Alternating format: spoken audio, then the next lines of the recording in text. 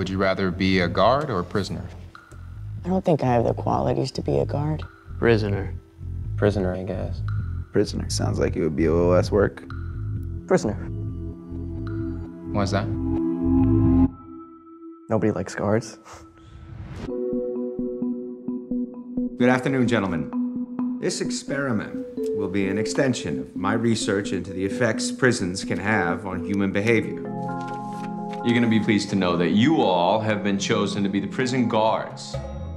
But under no circumstances whatsoever are you to physically assault the prisoners in any way.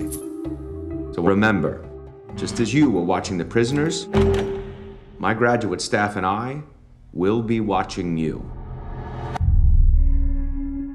All right, gentlemen, we're gonna have ourselves a lot of fun. Rule number 1, prisoners must remain silent. This is an exercise period. Okay, is it just me, or are these guys taking this thing a bit too seriously? Why don't you give me 20 push-ups? Look at this guy. Thinks he's John Wayne or something. You address me as Mr. Correctional Officer. This might be an interesting 2 weeks after all. Why don't you make up your bunk, 8612? I did, Mr. Correctional Officer. Well, that's not what I see. Hey, what are you doing? I just made that!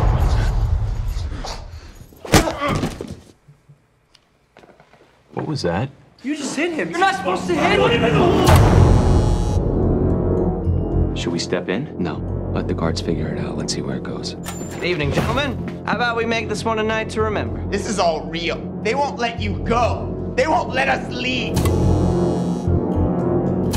Those are not prisoners. Those are not subjects. Those are boys, and you are harming them. Please!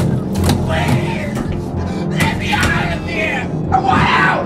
I want out now! You thought you were gonna get some playtime in the yard, boy? Is that what you thought this was gonna be? I had no idea it would turn out this way.